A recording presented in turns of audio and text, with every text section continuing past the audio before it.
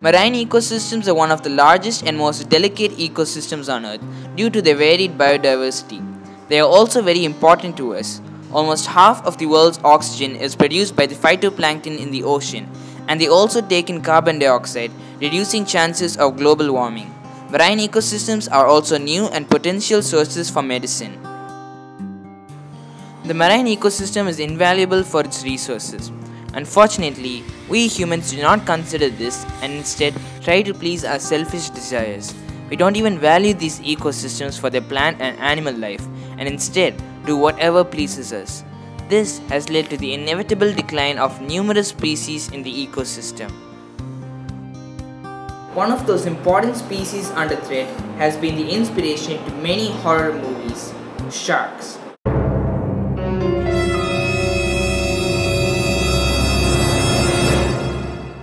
Sharks are a vital cog in the marine ecosystem and not the human-killing machines they are portrayed as. In fact, humans are the shark-killing machines. Sharks kill only 12 humans per year, while humans kill around 100 million sharks per year. We kill them in the cruel practice of shark finning. Shark finning is the removal of shark fins from the shark while in the sea, while the rest of it is dumped into the sea, usually alive, and since it cannot move, it sinks to the bottom and dies due to suffocation or predators. However, if the sharks are brought to shore and then finned, it is not considered shark finning since officials on shore can check and regulate the amount of sharks caught. This is shark finning. This, however, isn't. So what are they killed for? Shark fin soup.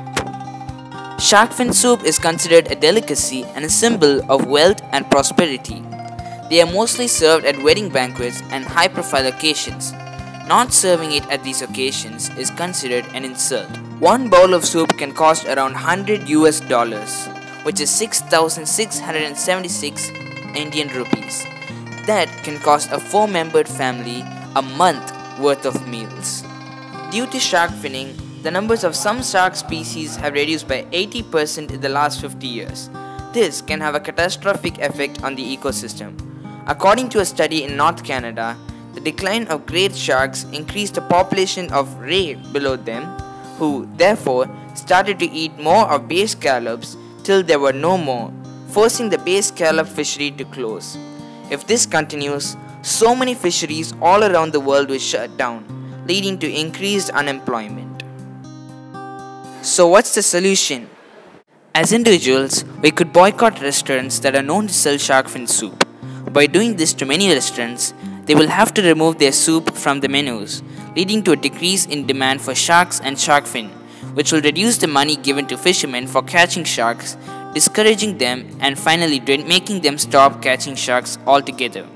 A similar success story is when Hong Kong Disneyland removed shark fin soup from their wedding banquet menu due to many environmentalists from diverse places threatening to stay out of its parks all over the world, even though shark fin soup is a sought-after delicacy in China. Awareness is another major factor in discouraging shark finning.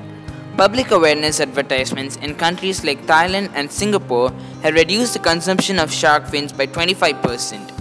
We can also create awareness by spreading the word to other people in our home, apartment, neighborhood, and school through various mediums like posters, documentaries, and talks. So from what we have seen, shark finning is threatening sharks all over the world. They have a huge role in the ecosystem and even support many lives through fisheries. It is not our right to take away their lives and fins away from them. The best we can do is to mend our ways and let the sharks live in safety just like us.